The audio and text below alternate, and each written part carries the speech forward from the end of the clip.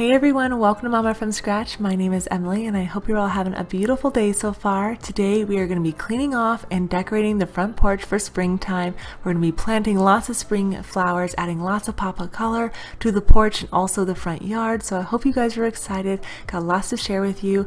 I pretty much have my own little nursery going on here on the front porch, so I need to clear off all these plants I have been collecting over the last few weeks for the front yard, the porch, and also the back patio. I've got lots of makeovers to share with you, so make sure you're subscribed so you don't miss out on those videos and have your bell notification on.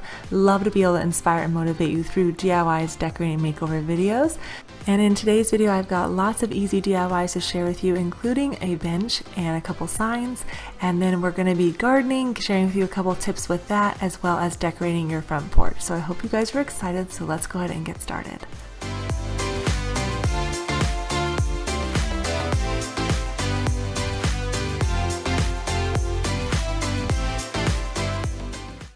The weather has finally warmed up here. We are in the 60s now and it's feeling so nice. But with that, we have gone from mud to little dust everywhere. So I am going to try to clean up this porch and hopefully keep all of this dirt out of the house. How is the weather where you guys are?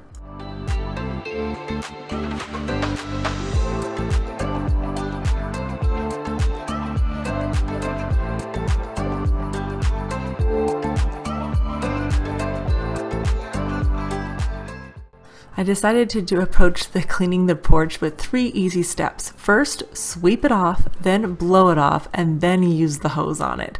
Oh my goodness, I was such a mess after this. It was pretty gross.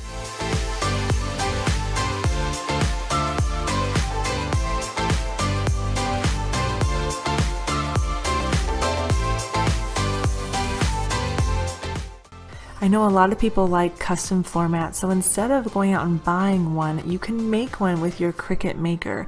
I want to thank Cricut for sponsoring today's video. I am going to be using freezer paper to make a stencil for my floor mat.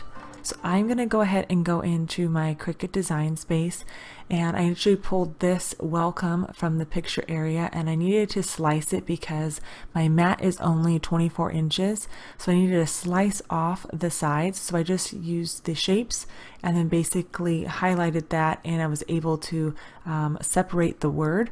And then I just put those off to the side because I'm going to add those somewhere else. That way I still cut them, make my welcome word much larger. And then I went ahead and just put to our neck of the woods, and you can customize this. I will have mine linked down below though if you like the design and everything. Now for cutting it, you're going to want to change the part to freezer paper, and I like this because when you use your mat, it has these guides on the side which keeps everything in line. You don't have to worry about your mat squiggling and ruining your design. It's a one cut process, and with the Cricut maker you can cut over 300 different types of materials, from delicate paper, fabric, mat board, leather, basswood. It's pretty awesome, and I just love the fact that you can use it to cut sewing patterns and different things. Like, the possibilities are endless. As you saw, I went in with my weeding tool, and then I'm going to peel off the freezer paper. Be very gentle with it because it is pretty thin. I went ahead and cleaned my mat, and then I'm using my Easy Press 2 to heat the surface. And when you use freezer paper, there is a shiny side and a matte side. You want to make sure that when you're cutting it, you put the shiny side down, and the shiny side is down here because there's like a stickiness on the back of that you don't feel, but with the Easy Press it heats it up. And so I just kind of worked my way with the welcome cut out here and letting it sit on there.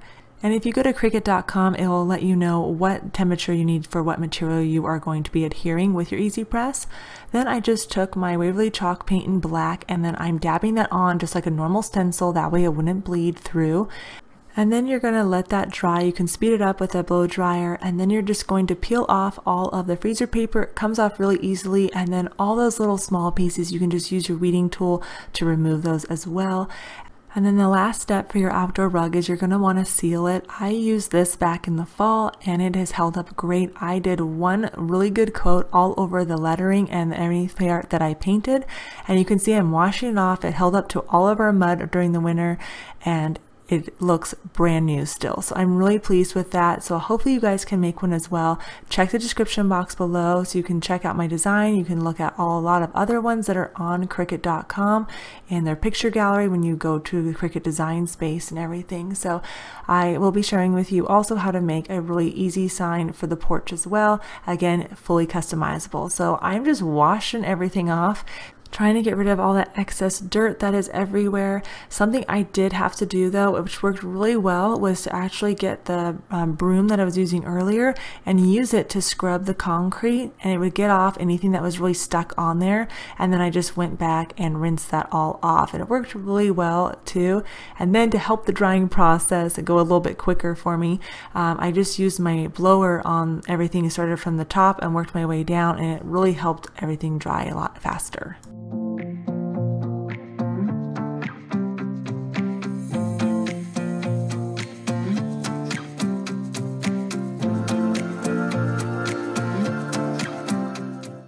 Now we're going to move on to the next DIY, which is the porch sign, and I just used my black paint, and then I just used a scrap piece of wood, and then I used a 1x2 and I trimmed that down so I could make the wood go further because I didn't have enough 1x2s, and I just used my table saw to rip that down. If you don't have that, you can just go to the store and buy a 1x2, but I know lumber is a little bit more expensive now, so I was just trying to use everything that I had.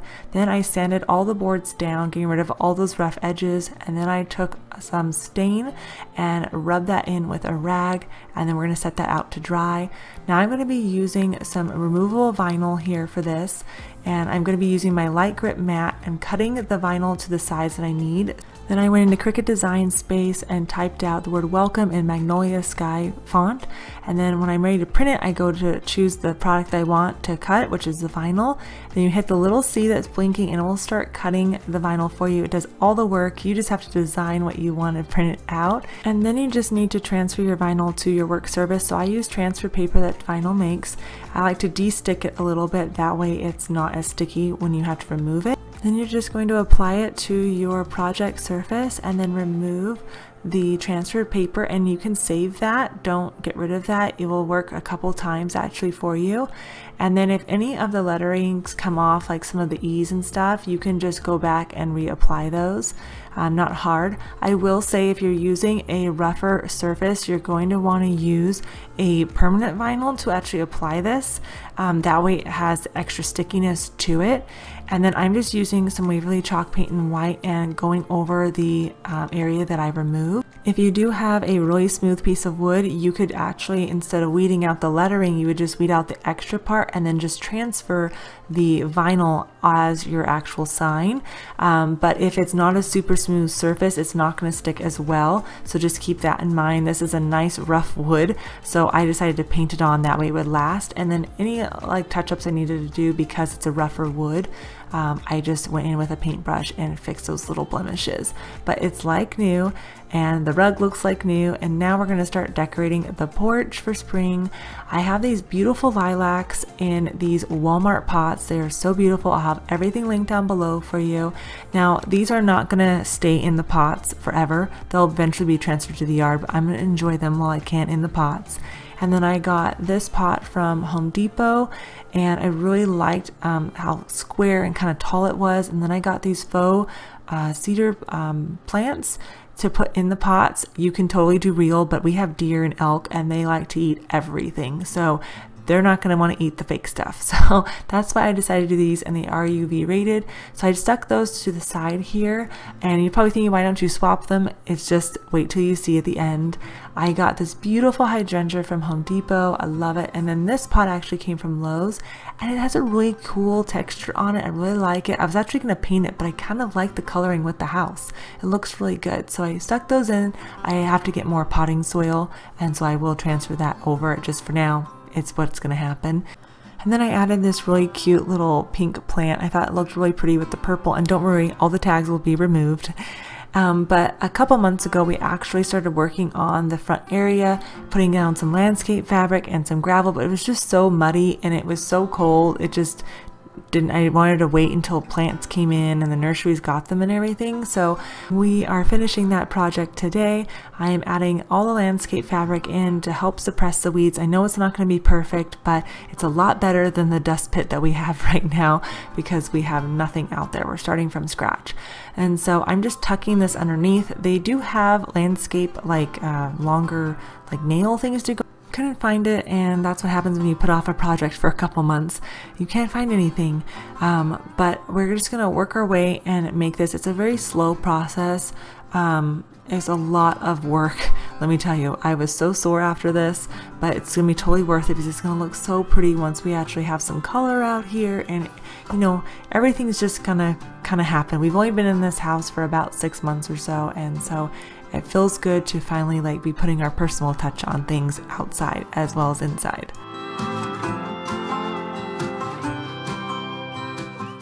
So for the outdoor plant varieties, I got different types of lavender, sages, as well as catnip, herbal items that the deer and elk won't be attracted to eat because they're smelly. Out of nowhere, the clouds rolled in and it started downpouring. So I ended up just going to the next day, and we are working on the bench now.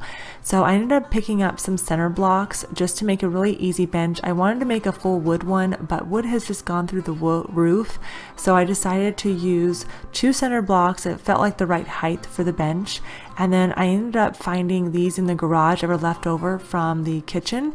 And so I was like, great, I have these.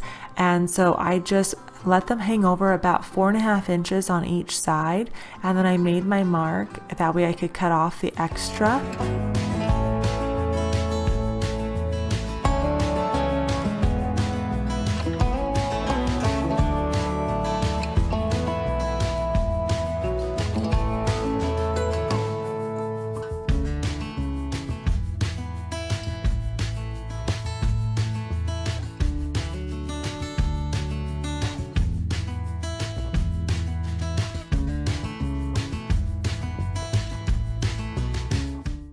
Now you could just place the boards on your center blocks, but I actually wanted to connect them together, so I'm using my little Craig jig. They have a couple different styles of this. This is the cheapest one. I think it's like $15. And so I'm just using a clamp to clamp it on, and then I am using the drill bit that comes with it to drill that out, and that allows you to basically screw 2 pieces of wood together without it splitting the wood, and also keeping it flush, the 2 pieces of wood. So I ended up just alternating this, put about 4 in each board, and then I just took some Titebond to wood glue and added that in between on basically on one board, and then I sandwiched those together. And just make sure that your work surface is level. I tend to work on the floor because it's bigger and it's flat, so it works best for me. And then they make pocket hole screws for you that you'll use and drill those in, and it's really simple, and you're going to do that on both sides so it pulls each board together. And then you're going to go ahead and sand that down. Once that's all done, removing any of those little splinters, I use 80 grit and then 120. And then you're gonna go ahead with whatever color stain you want. This is a stain that I had from our last house. It's a mixed by Sherwin-Williams. They can actually customize any type of stain for you like they do paints, which I think is pretty cool. Make sure you wear some gloves that do not leak through, because you don't want the stain on your hands. It's really hard to get off. But I just used a rag and rubbed that in the direction of the wood grain. It's really important that you do that. And then once that has dried, then you're gonna go in with a sealer. I use polyacrylic, and I'm using a clear matte for this because I don't want a lot of shine on it. You could also use polyurethane, but sometimes that tends to yellow with lighter toned woods. So just keep that in mind if you're gonna be sealing your wood, which I do recommend if it's outside.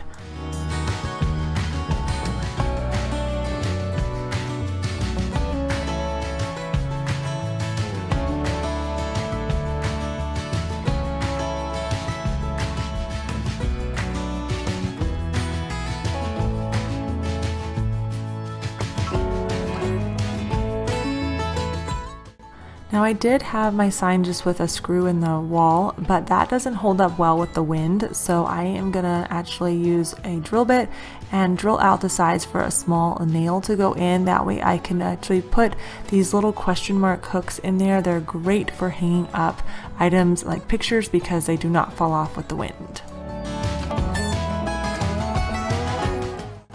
I got this pillow from the at-home store. I liked the soft blue color, and then this one is from Walmart. Love the design on it, and just kind of adds a little pop to the bench. I don't know if you know this, but Walmart actually sells lots of Cricut items now, so you can pick up all your supplies there, and you can customize a pillow for your front porch if you wanted to as well. Lastly, I added this little weeping plant from IKEA, and I thought it looked good, kind of, you know, bring the whole space together. But I'll show you though how the front porch looks in a little bit. We're going to plant the rest of the front yard first and bring it all together. So when you're ready to plant your flowers, the best thing to do is to get a knife basically and cut a T in the landscape fabric.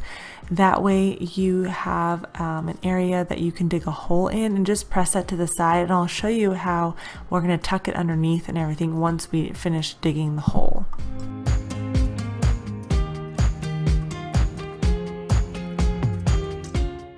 Once you get your hole dug, then mix in some nice compost with the native soil or a good garden mix. Mix it all together, and then remove your plant, kind of roll it a little bit, that way it comes out of the container, and then cut the roots a couple spots on it. It will actually kickstart the growth process for you and new roots.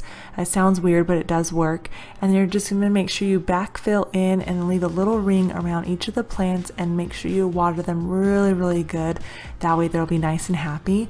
And then with the landscape fabric, you're just going to tuck it underneath those little triangles that were flat out, and then that way it'll still keep part of the weeds out, and then you can put your mulch around the plant, and then you can put your landscape rock or whatever else you're using. So thankfully we have a tractor to actually lift most of the rock, because rock is really heavy, and the thicker it is, or I guess the chunkier it is, the harder it is to move. If you get like a 3/4 crush, it's really not bad to move, but this was making my shoulders burn, because the thicker the rock, the harder it is to push.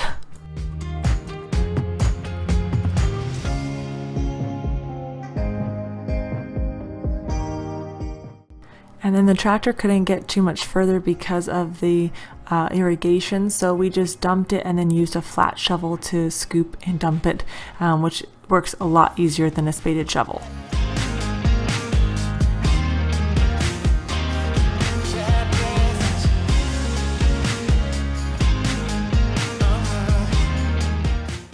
And just as I was finishing up and I ran out of gravel, the concrete guys came and added a really nice curbing to separate the gravel from the grass that we want to eventually put in, and it just looks so much better. I can't wait for it all to be done.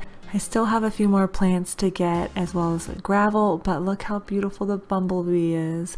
I love the way the front porch turned out. It has a beautiful pop-out color to it. It's warm and it's inviting, and hopefully you've got lots of ideas on ways that you can decorate your porch for spring and summer. Use items that just bring you so much joy and make your home feel that much more special.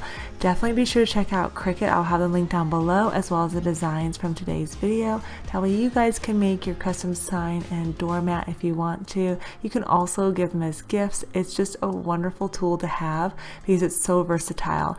I do want to actually add some name plates for all the different plants I have in the front yard, and I'll be using my Cricut to make that soon.